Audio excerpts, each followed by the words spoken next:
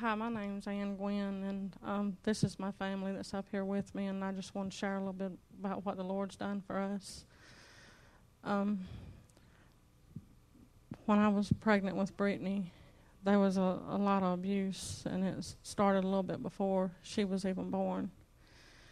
And my ex-husband told me that if I ever tried to leave him while she was growing up, that he would take her from me and I'd never see her.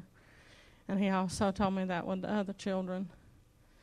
And I went through a lot of abuse, physically and mentally, and the kids did also. And I just want to let you other women out there know that you and your kids don't have to go through that.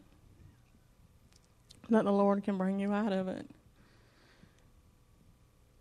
And I put up with it for 10 years, living in that abuse.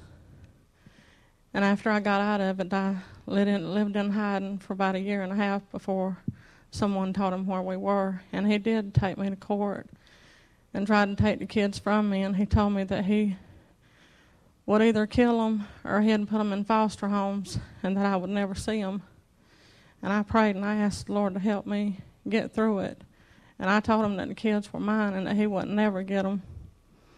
And I just pray by the Lord's mercy and grace that he helped me get through it, and he helped the kids get through it.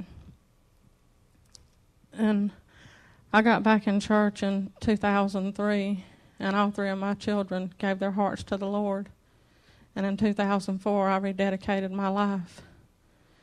And I prayed that if there was someone out there that was for me, that the Lord would send them my way.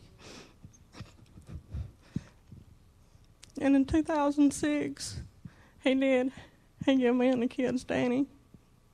They knew what it was like to have a heavenly father, but they never knew until he came in our lives what it was like to have an earthly father.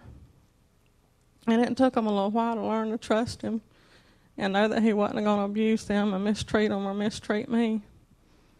And I just thank the Lord for where he's brought us from and to where he's got us to.